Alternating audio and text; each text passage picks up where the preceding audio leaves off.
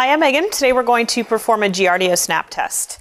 I have here a small fecal sample in a glove and then the actual test, and this is stored in the refrigerator, and all of the parts need to come to room temperature before you perform the test.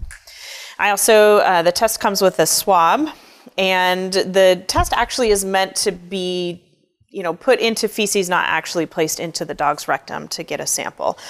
So what I'm going to do to start is just remove the plastic cover and get a thin coating of feces on the end of this.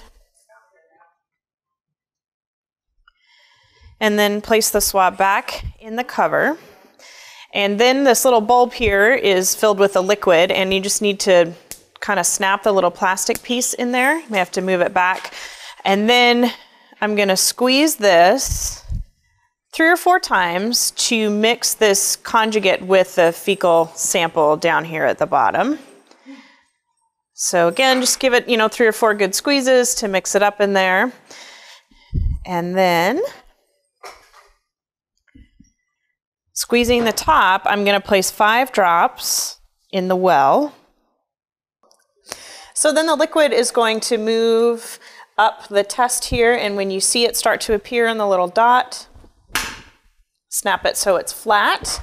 The Giardia test takes 8 minutes to get results, so I will let this sit for 8 minutes and we'll come back and see what we get.